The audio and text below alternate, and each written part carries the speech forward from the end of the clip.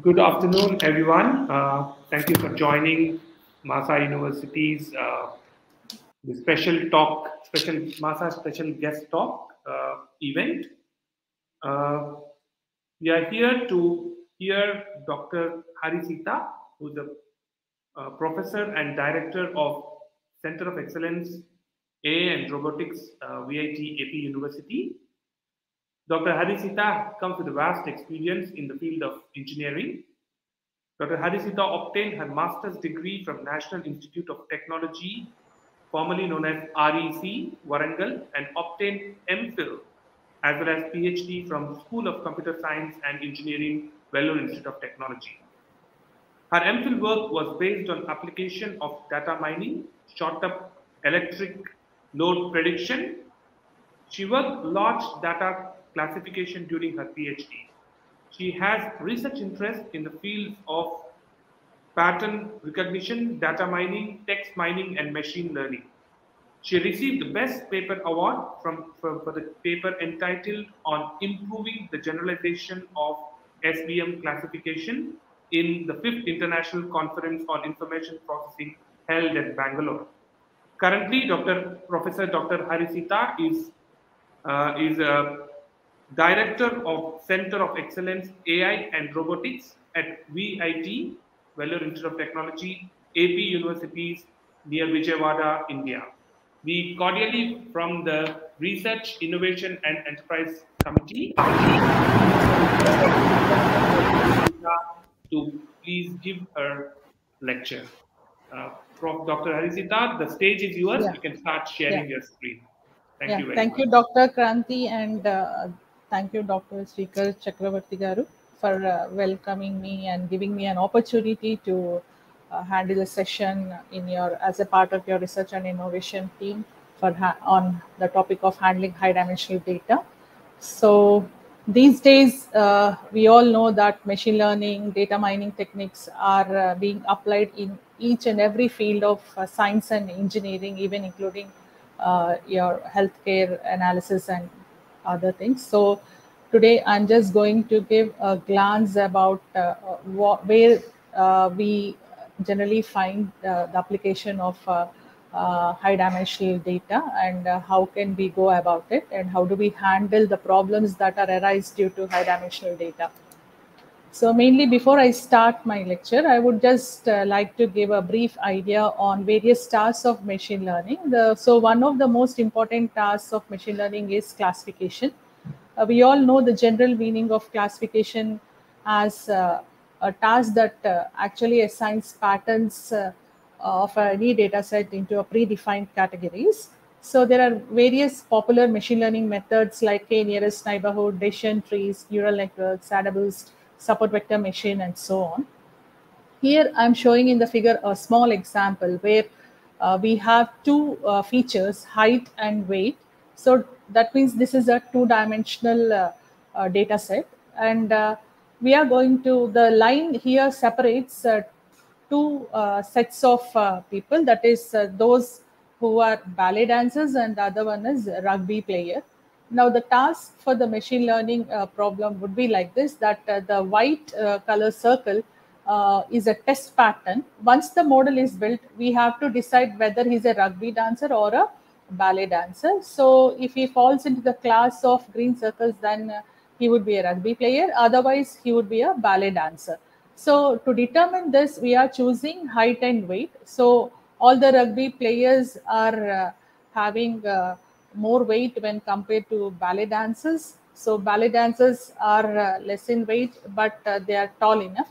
So these features allows us to discriminate these two type of players or ballet dancers. So we actually try to classify the samples given in a particular data set based on the features. So the whatever the features, here we have collected only two features, one is height and weight. So let us see what is the classification process. So we get a particular data set, we divide it into two parts. One is training samples and the other one is testing samples. So suppose we had a data set for a cancer patients or data set for say we have a data set related to any kind of a healthcare disease, then we divide them into two sets. One is training set and the other one is testing set, maybe 80-20 ratio or 60-40 ratio and so on. So we use these training samples and we apply a classification algorithm to build a classifier model. And this classification algorithm could be any one of those that I have shown earlier, like a nearest neighbor classifier or support vector machine classifier, and it could be AdaBoost and so on.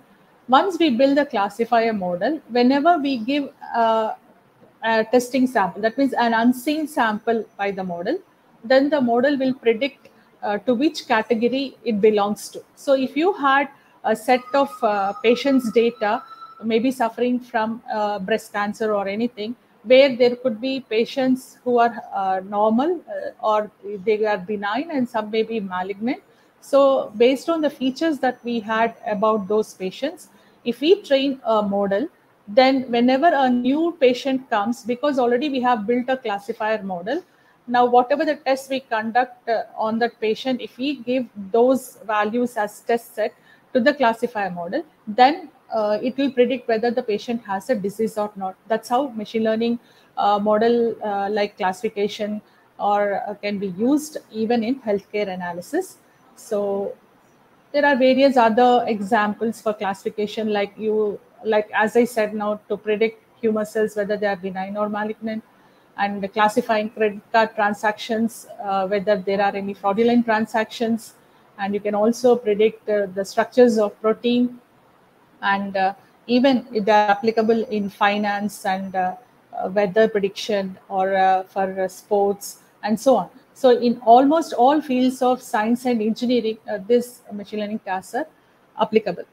Now, why we feel that the necessity is there for high dimensional data analysis. So the recent advancement in the technology has made the huge, humongous amount of data to be available because of various advancements in sensor technologies.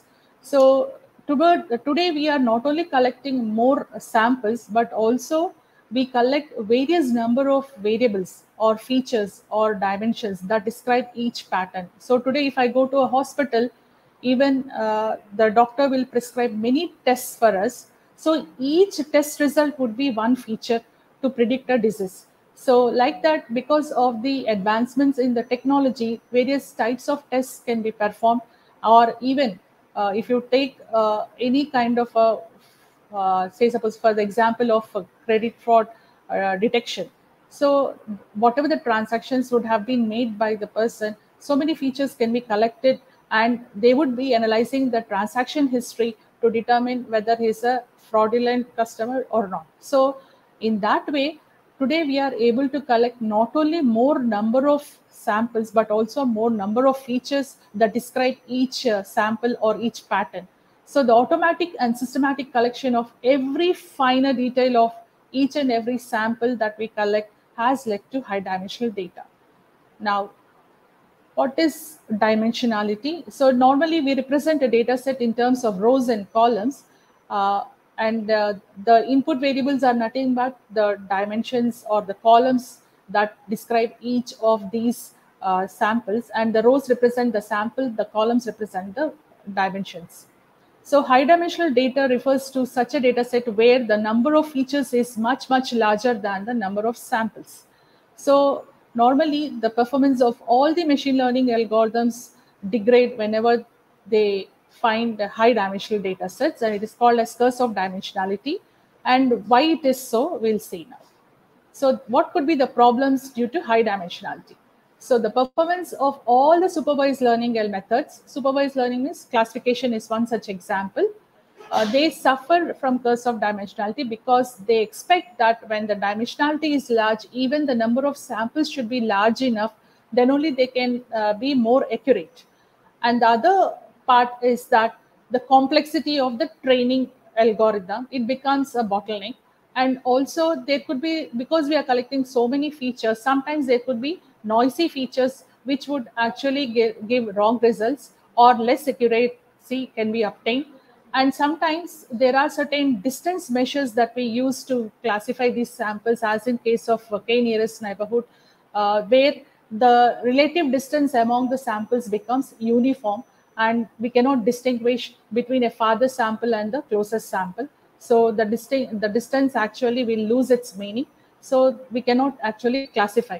And because of high dimensionality, sometimes all these conventional algorithms needs the data to be present in the main memory for processing. And because when the dimensionality is very large, it is not, we cannot fit the entire data into main memory. So these are some problems. And to better explain you the curse of dimensionality, I am taking this example. Let us consider that there are three patterns where we need to classify. Like I have shown some objects in red color, some objects in green, and some objects in blue color.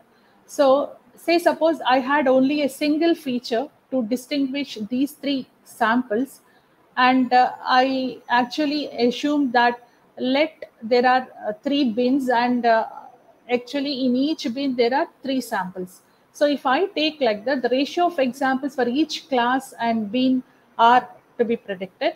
And here we have seen that when I have considered only a single sample, there is so much of overlap. If you see here, the green and blue objects are getting overlap. So if I try to incorporate one more feature such that I can better classify them, such that only red will be in one bin and only greens will come into one bin, only three blue objects will go into one bin, then what happens is, when once I increase the features, so here I can show you when I have fixed number of features, just as I had earlier. Say suppose here in the second figure you can see I have added one more feature x2, and there are only the same number of samples. When there are constant number of examples, they become they become sparse. Okay, so what happens is each blue object is going into one particular square diagram here, and actually if I try to maintain the density of samples to be same in each square part, then that means I need at least three objects in each square. Then what happens is the number of samples should increase. So choosing to maintain the density increases the number of examples, which were originally 9 to 27, and choosing to maintain the number of examples same would result in a scatter plot that actually makes it sparse. So here, if I take three-dimensional figure, then the scatter plot becomes more sparse and it is almost empty. So this is the problem with high dimensionality. So that's why actually we call it as curse of dimensionality, because this figure shows you this graph that as the dimensionality of the data set increases, the classifier performance would degrade. It slowly increases and then falls off. So after a certain point, with increase in dimensionality, the classifier performance will degrade. So this is called as curse of dimensionality. So why we should go for dimensionality reduction? So because we have seen that too many features will lead to actually degradation in the classifier performance, and also some features may be irrelevant, and also it is difficult to visualize all the high dimensional data. And in order to improve the prediction performance of the classifier, as well as complexity could be reduced, and we can represent the data in such a way that we won't lose any information even in low dimension. So we are going to study some of those techniques now. So the main objective is to choose an optimum set of features of low dimensionality, and we still improve the performance of machine learning methods. So how can we do this? So we can reduce dimensionality by using feature extraction method or by using feature selection method. So there are two methods. One is feature extraction, the other one is feature selection. So in case of feature extraction method, we find a set of new features by mapping them from the existing features. Then the mapping could be either linear or non-linear. So here, if you take an object X, which consists of n featured vector represented by x1, x2, xn, then we are mapping by applying function f of x in such a way that we get the same object represented as y with only k features, where k is very much less than n. And there is another procedure called as feature selection, where we choose only those relevant features by applying certain filter methods or wrapper methods such that we can get less dimensional data. So here we all understand how a sample is represented. If you take any sample X, it is represented as a vector with n components where each of the component represents one feature. Maybe in terms of healthcare, we say that each feature represents one of the tests performed on the patient. So here we can actually represent all these features collected for a particular patient. Say suppose there is a patient X, and if you have measured BP, heart rate, or blood test, whatever, each one represents one feature. So like that we can have n tests performed on the patient, and n results would be represented as a vector with n components. So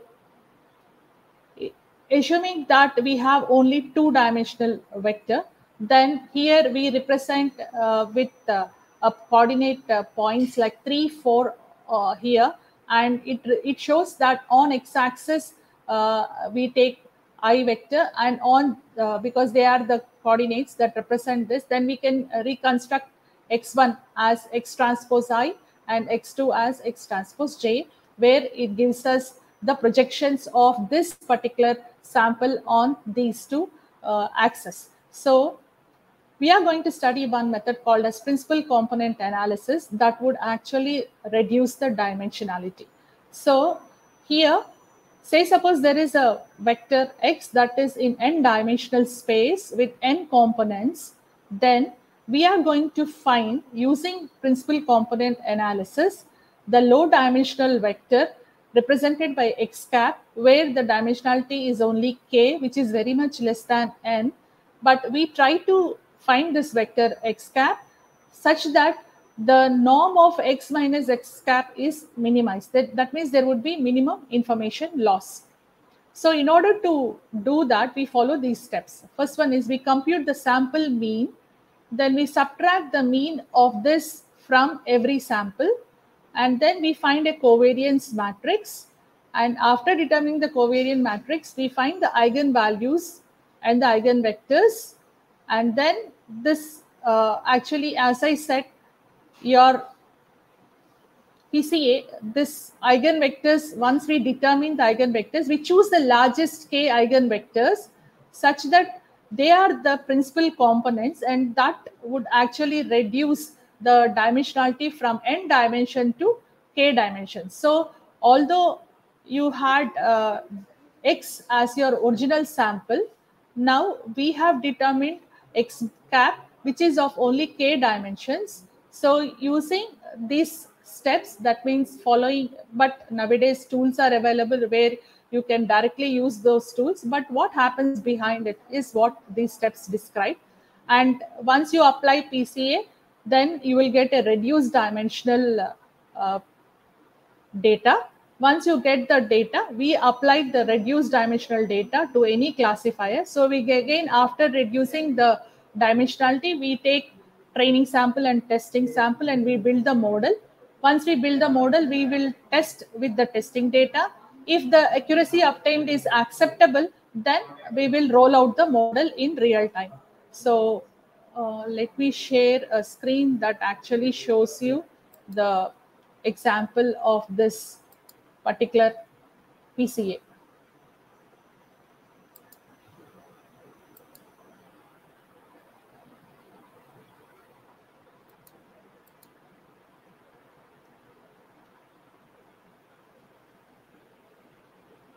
One minute.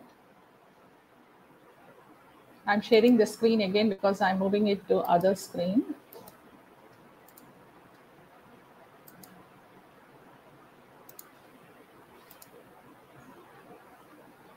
So here I have taken a data set that actually had 18 features. Okay, this is a vehicles data set that actually had compactness, circularity, distance. All these are various features in that data set. But these are so the data set here you can see. Can you all see the screen?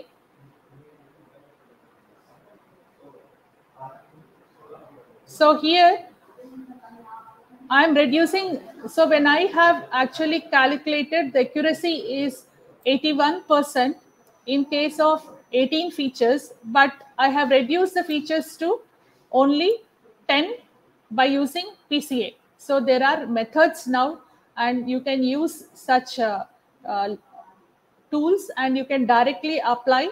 And after reducing it to 10 principal components, now the dimensionality is only 10 instead of 18. Now I could obtain the accuracy to 93%. So noisy features, when we remove, then the accuracy of the model also increases. Now I'll go back.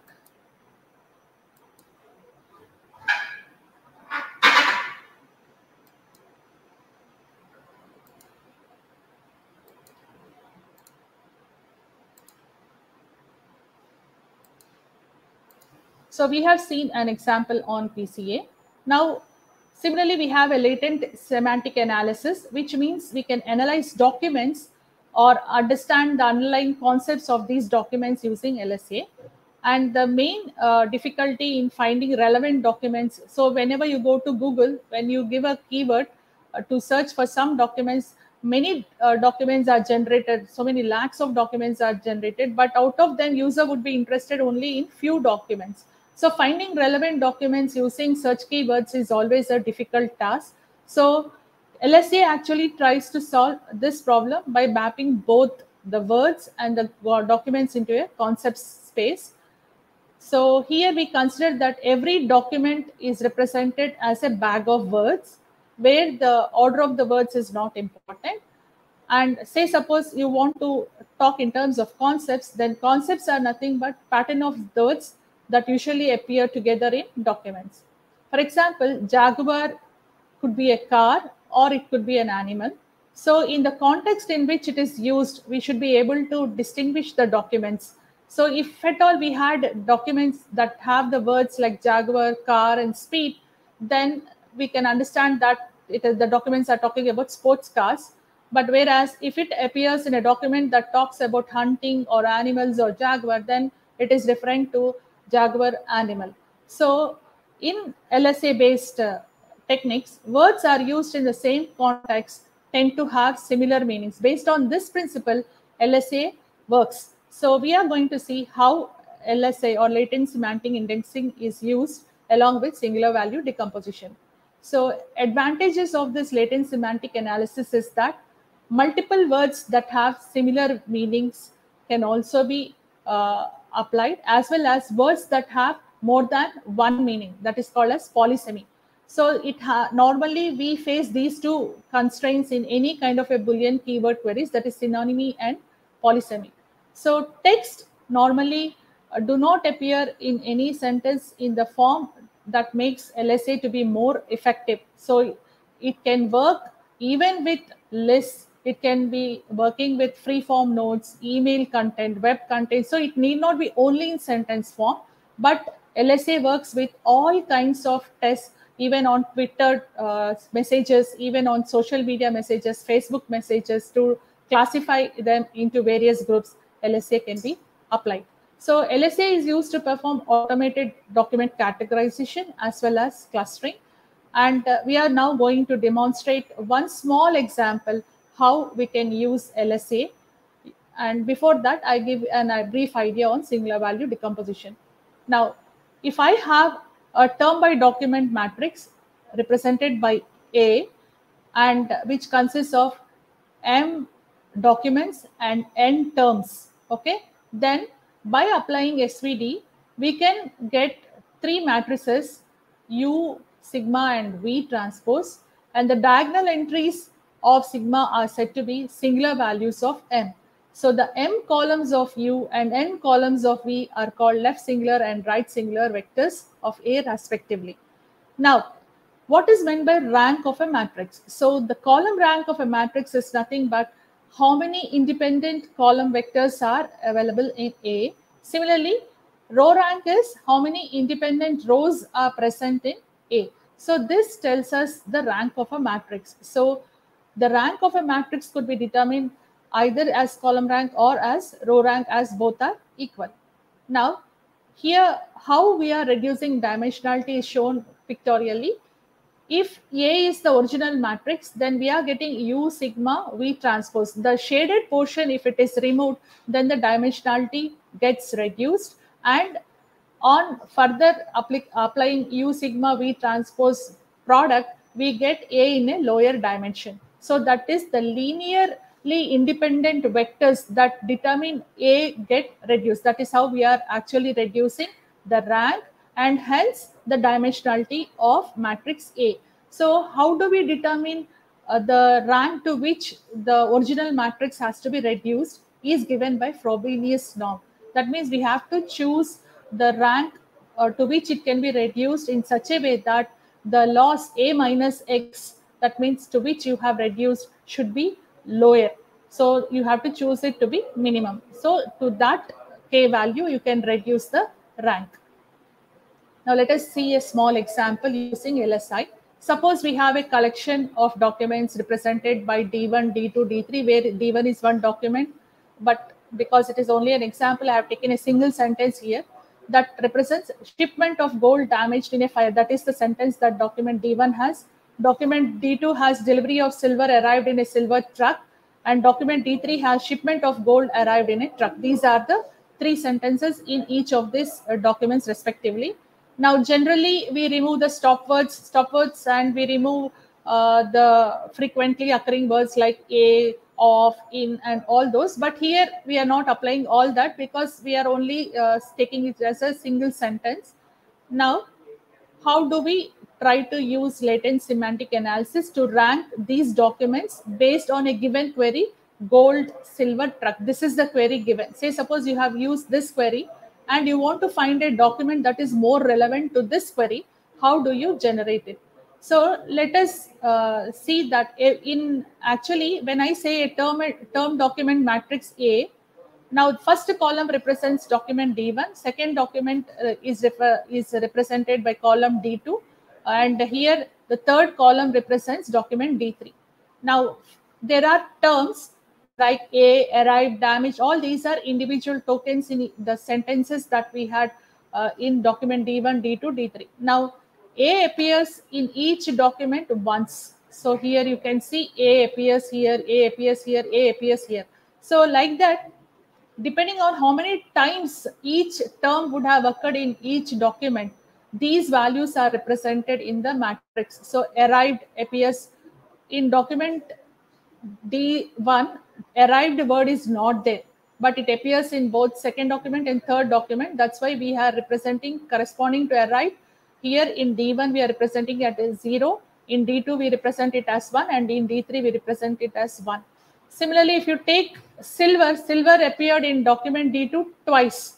So here delivery of silver arrived in a silver truck. So 2 times it appeared. So this is represented twice in D2 document, whereas it was not appearing in D1 and D3. So it is represented by 0. So A represents term by document. That is why we call it as T by D matrix. And it tells us how many times each term occurs in each document, the frequency of each term in each document.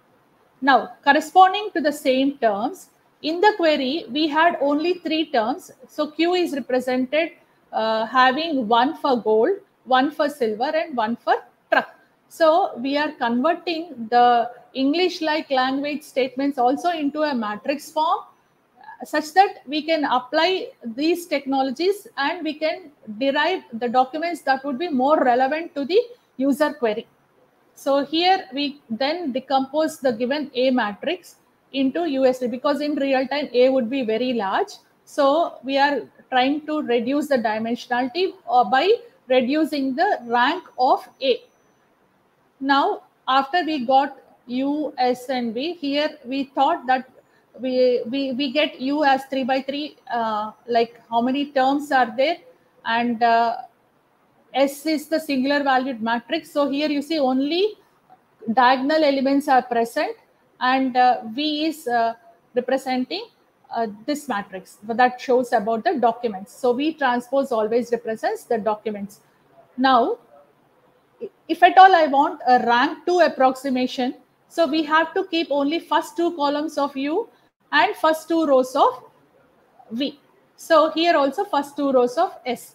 So we are eliminating the third row and third column in each of these matrices.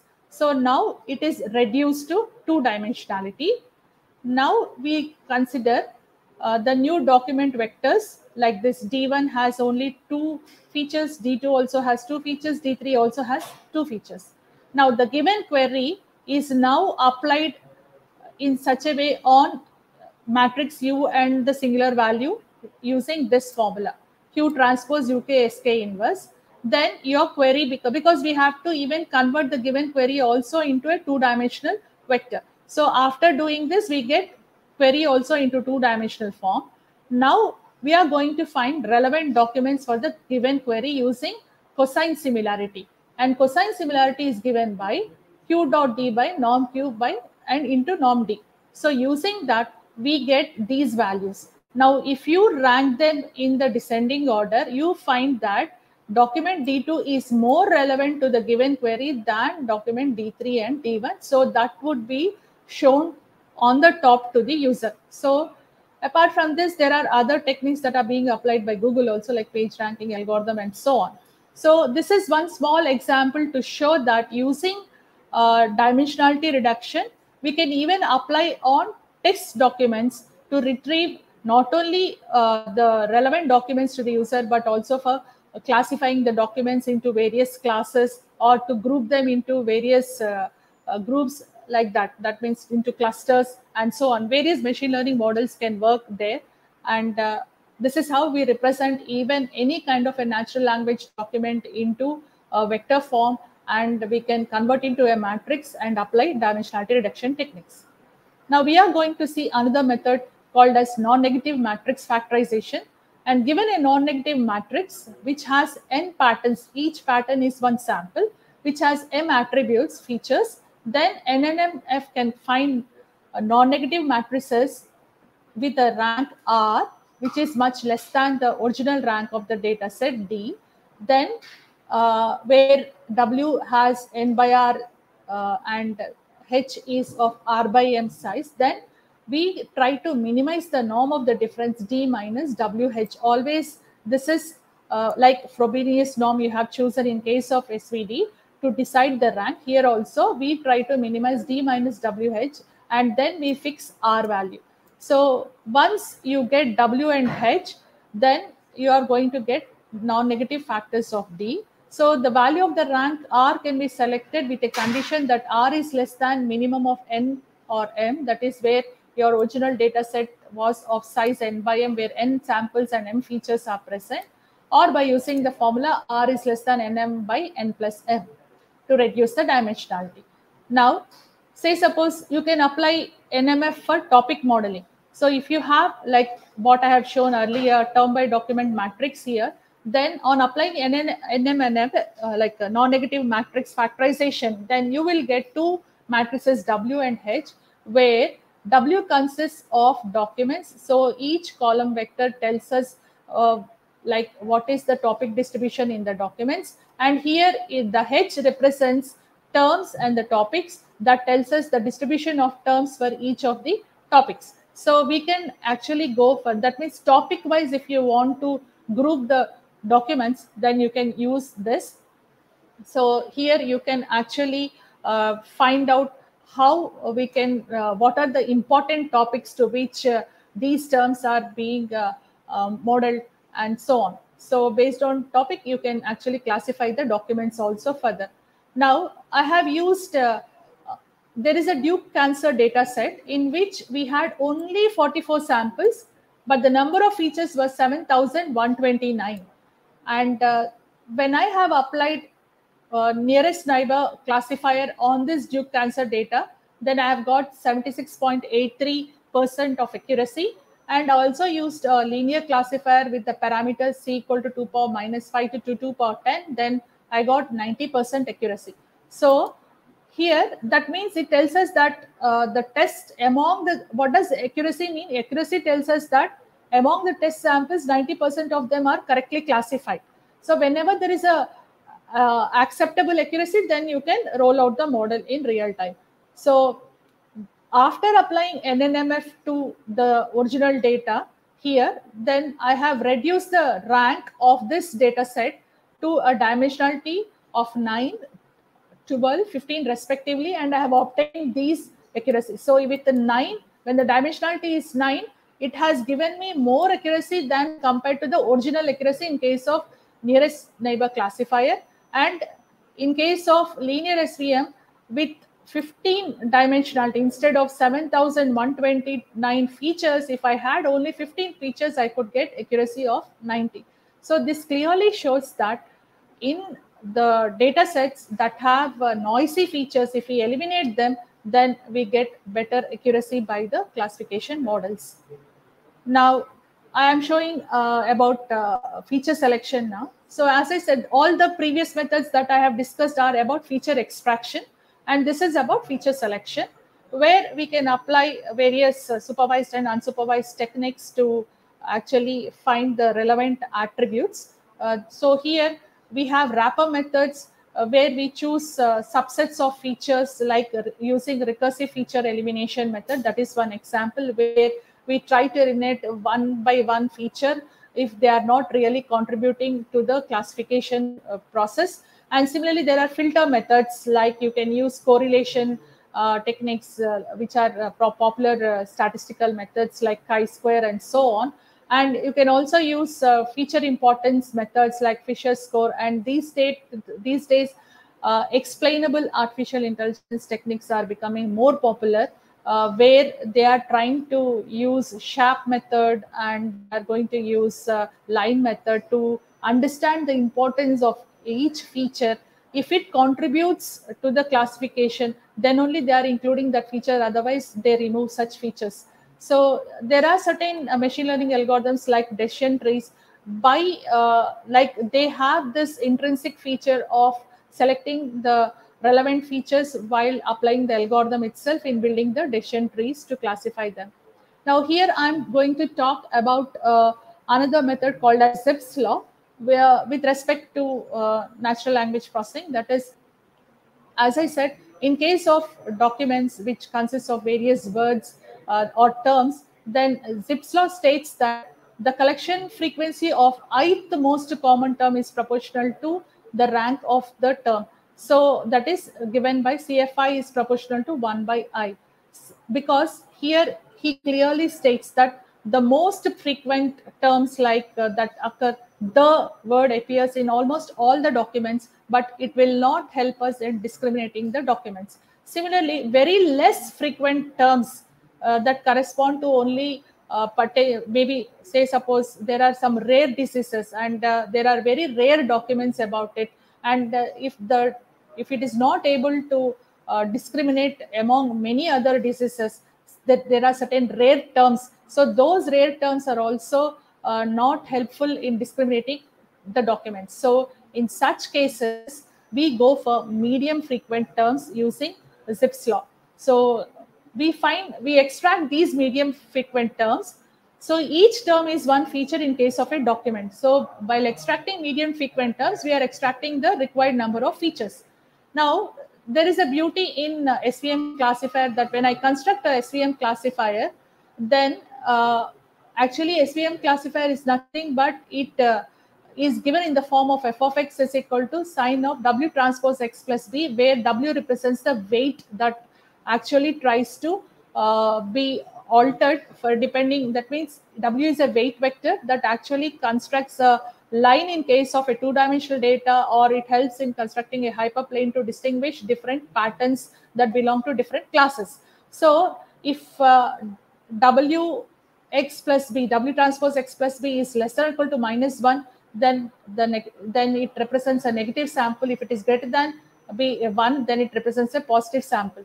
So the feature variables that corresponds to 0 weights are considered irrelevant, because to whatever the feature x, if w is associated with 0, then we remove such feature from the data set. So we construct a SVM classifier, we observe the weight value. If corresponding to that feature the weight value is 0, then we remove that feature from the data set. So that is how I have used this application. And here you see I have assigned threshold to 0 initially, but varying the threshold also, we can minimize the number of features. So because whenever the weight is greater than the threshold value only, we choose the features corresponding to those weights. Similarly, I have constructed a Zipf's law based SVM classifier. Then I try to merge the weights corresponding to both Zipf's law as well as whatever obtained from linear SVM using a parameter alpha. Then I got a hybrid weight, and using that I could show that the classification was much more better. So here I have taken three different data sets, which are like 20 news. All these data sets consist of documents, and they belong to different classes. So here the number of documents were only 1945, but the number of terms that describe each document was 26,000 to 14. So this is the number of features. Here number of terms represent number of features. So these were the data sets that I have used, and we have implemented all of them in MATLAB. And the original accuracies, if you see, they were like this 78 to for 74, 77, like that for various nearest neighbor classifiers. And in case of SVM, 92% like that we have got. So this shows the term rank and the collection frequency, how it falls. The most frequent and the less frequent can be eliminated by choosing only this knee part of the curve that tells us the medium frequent terms. So you can see here, as I reduce the, like if I choose lower frequency and higher frequency ranges, and once I fix them, then the number of terms get reduced based on the frequency ranges that I choose. Frequency is nothing but frequency of the term. So based on the frequency, while we put them in the descending order, we get the rank. Okay, based on that, I'm deciding the number of terms, and then you can find how the accuracy was increasing to 93%. Because with the less number of, from 26,000, I have reduced the number of turns to 1500, then I could obtain 93% accuracy in case of SVM. Similarly, I could get 80% of accuracy in case of 2500 terms. So like that, by reducing the number of terms, we could find with varying threshold values, we could find various here you see the number of features and the classification accuracy, how they are plotted for various types of classifiers with increasing number of features and with the plotted against classification accuracy. And here you can find with the weight value increasing, then how the number of features varies. So we could show that the hybrid method has really given a wonderful classification accuracy. See, for the first 20 news web group data for NNN classifier, where you had 73% and so on, we could get 88%. And in case of SVM, it was originally 92, but we could achieve 97%. So this is what we can reduce the features and still get appreciable accuracy without losing much information using feature selection methods also, other than feature extraction methods that we have seen. So this is how the application of dimensionality reduction techniques would be very useful in case of any data set that you take, even in real-time data sets that you take, whether it is in image processing or whether it is in text data or whether it is in financial data, whatever it is, they are mostly applicable. Now I would like to just introduce about the Center of Excellences that we have at VIT AP. As the director, I would like to just briefly introduce what kind of work we are doing here. So VIT AP has 3 centers of excellence. One is artificial intelligence and robotics, the other one is Internet of Things, and the other one is cybersecurity. So we had MOU with the industry, like with Intel and Boston recently, and we have equipped well, and these are our advisory board members. And the kind of infrastructure that we have. And these are all various types of AR projects that we are doing, because I've converted to PDF. This small change has come. So TAS is a quadruped that can work on any terrain, and Visu is a intelligent super utility which is printed on a 3D completely 3D printed only in VITAB that was available, and we could, I mean, that we have built completely here in VITAP, and this actually is equipped with both voice and face recognition technology, and the arms and torso are powered by high torque servo motors, and it could also try to lift a baby.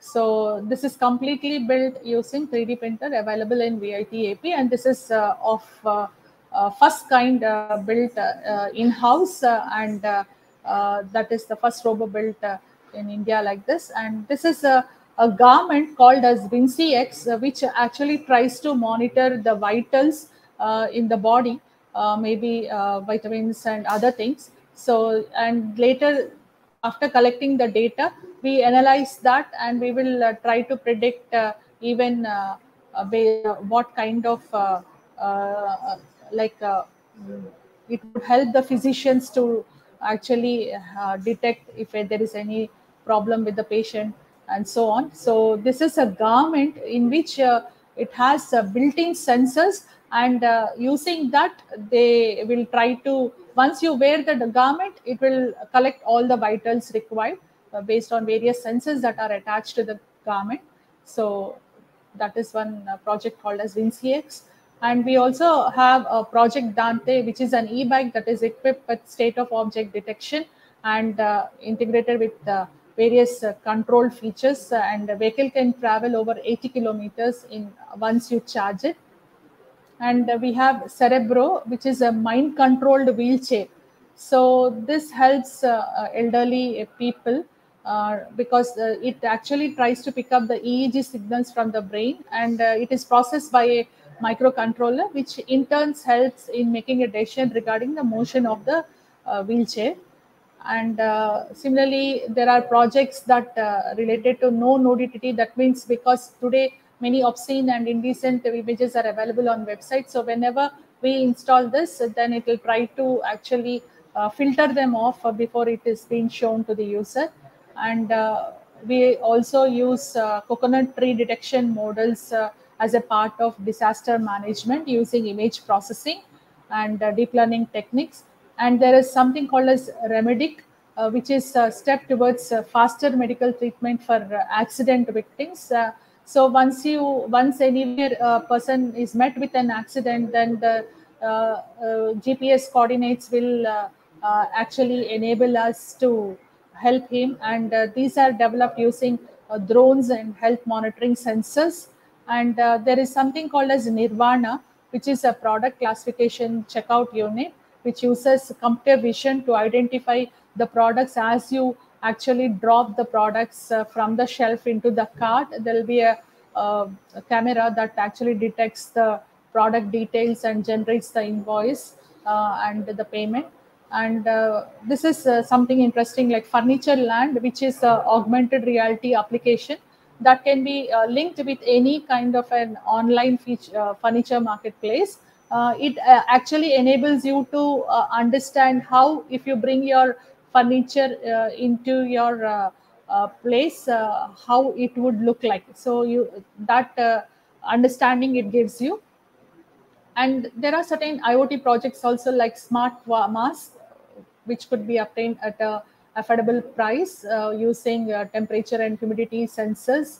And we are also building a design of secure ballot box also using blockchain technology. So there are other like IoT vegetation, smart pest control, and now we are thinking of making a intelligent pacemaker, such that because the battery size that is present in the current pacemakers are larger in size, and they need to be operated and placed, and now and then they have to again remove the battery and replace it. So we are trying if we could avoid that in collaboration with some doctors in the city.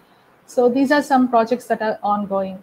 So actually, VIT AP University is a part of VIT University. That is, though it is a state private university, VIT University is actually established as a Vellore Engineering College in 1984 at Vellore, and later it became university in 2001 as a deemed university. It has Dr. G. Vishwanathan, the best known parliamentarian, is now the chancellor for all these universities, and he heads all the other VIT branches also. We have three branches, one at Bhopal, one at Chennai, and one at uh, Andhra Pradesh. But VIT AP is a state private university. Okay, so these are the details and some of the references. Hope you would all appreciate the work that is ongoing now in machine learning field, and how high dimensionality is actually affecting the machine learning models. Um, Thank you so much for your patient listening. Thank you.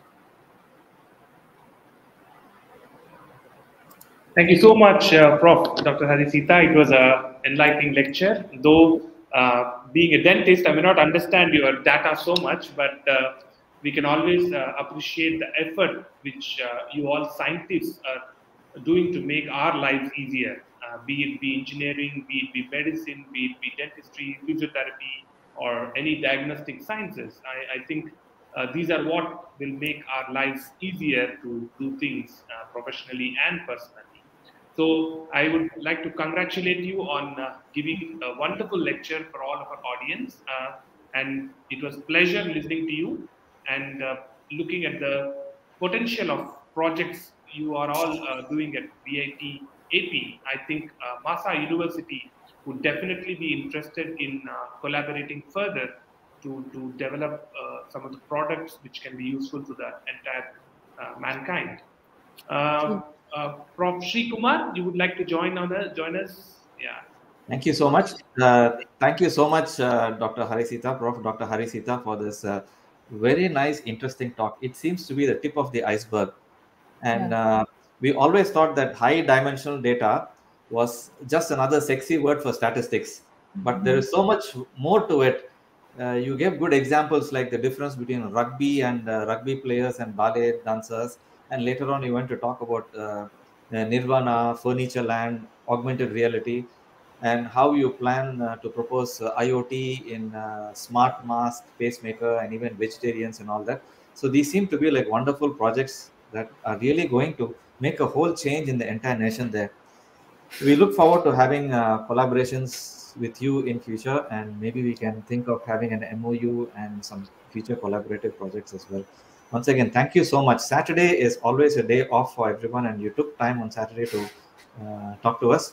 Thank you once again. Thank And you. on behalf of MAHSA University, we would like to offer you a digital certificate. Thank you, And sir. please accept this digital e-certificate. Thank you. Thank you, sir. Thank you, so Dr. Harisita. Thank you, Prof. Kranti, for comparing the session today and for being the main anchor.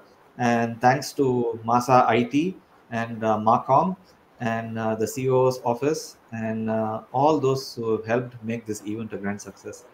Thank you and have a good day. Thank you, Prof. sir. Thank you very